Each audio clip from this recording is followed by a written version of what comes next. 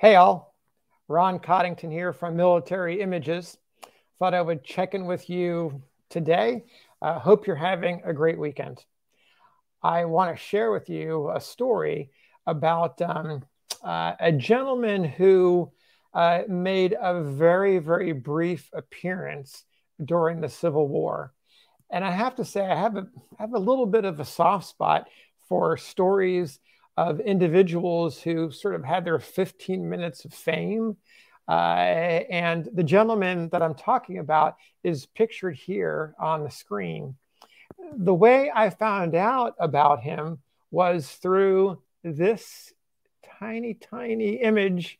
I'm going to try to catch it in the right light so you can see it here. This is a tintype or a melanotype that was produced in 1861 by Abbott and Company in Nassau Street in New York. The reason and the way I know this is because that information is contained on the back, and you can see the name and address, and up top is the name of the gentleman, Leslie Coombs of Kentucky.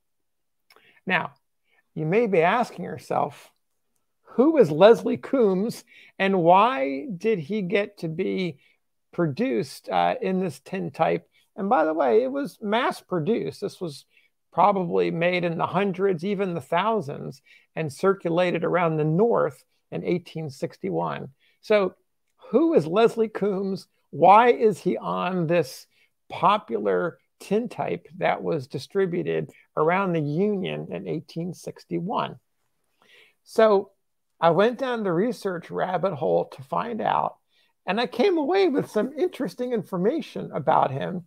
I'd never heard of Leslie Coombs, and it turns out that he was a native of Kentucky. He was born there in 1800, and he served. Served in 1793. I'm getting my dates mixed up. Born in 1793. Kentucky is way out there in the hinterlands at that time in the history of the country. During the War of 1812, he's not even 19 years old. He makes a name for himself as the boy captain.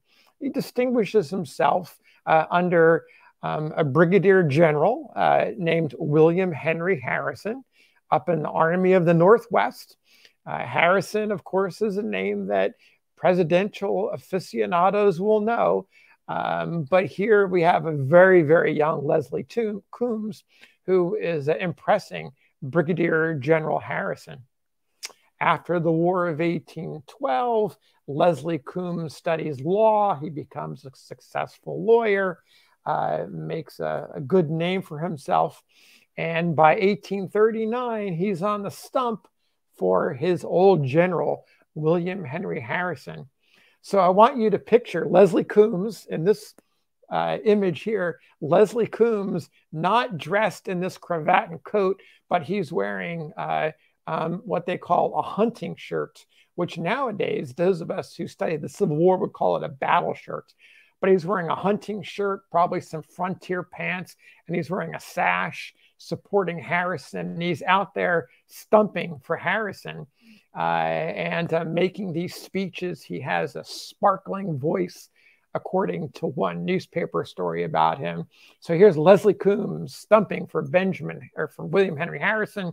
And Harrison, of course, wins the presidency only to die not too long afterwards. So Coombs goes into the legislature of Kentucky and serves for some period of time. He loses at one point to a guy named John C. Breckinridge, who, of course, goes on to be into national politics and then into the Confederacy as a general. So Leslie Coombs has this long history in Kentucky from the War of 1812 to the state legislature. And so you may be wondering, what is his moment of fame in 1861? His moment of fame is a request that he makes to keep Kentucky in the Union. The newspapers carry this request that he made, and it's published on April the 29th, 1861. So we're only a couple of weeks after Fort Sumter, and Kentucky is in peril. It's divided. You've got loyalists who want to remain in the Union. You've got secessionists who want to take Kentucky out of the Union. And so Leslie Coombs is firmly planted on the side of remaining in the Union. And he writes a note that gets picked up by newspapers. He says, Mr. Crittenden, that's John Crittenden, the well-known senator, is absent. And here's the question. Can we get arms and money for the self-defense of the Union? When and how? That quote right there, asking for arms, is what gets him into the newspapers. The request is forwarded to General Wool for action. So it's one of those moments in time where Americans are, the story of Kentucky is being consumed by Americans on both sides of the country. And here Leslie Coombs is asking for arms, and they're describing him as a general. I found no reference that he was a general. The highest rank that I could find that he achieved was captain, but somewhere along the way, he may have been in a militia and had become a general, or at least a higher ranking officer. So I do want to mention one more thing.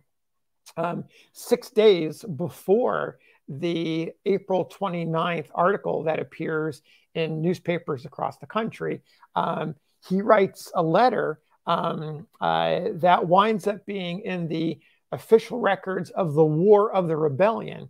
Now, this particular letter doesn't get picked up by any newspapers, at least that I can find, but he's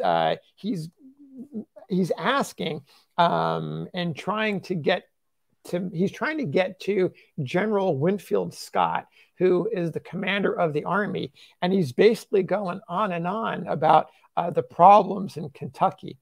He's basically saying, you got a governor that he's worried about the governor. He's worried about everyone in Kentucky. He's worried about John Breckinridge. And he says, the triumph of the Union Party is their eternal political death, and they are becoming desperate. And he says, whatever General Scott wants done, please keep me advised. So Leslie Coombs is basically trying to stay in the game. He's at this point, he's close to 70 years old. And so despite his age, he has a lot of vim and vigor and is trying to make headway to keep Kentucky in the Union.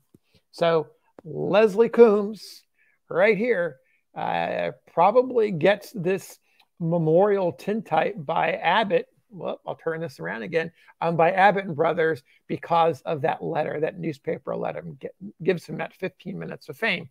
So Coombs, I can't say that he kept Kentucky in the Union, but he certainly was a voice that helped make that happen. So Leslie Coombs continues on. He lives a long life. He finally passes in 1881. I think he's 88 years old.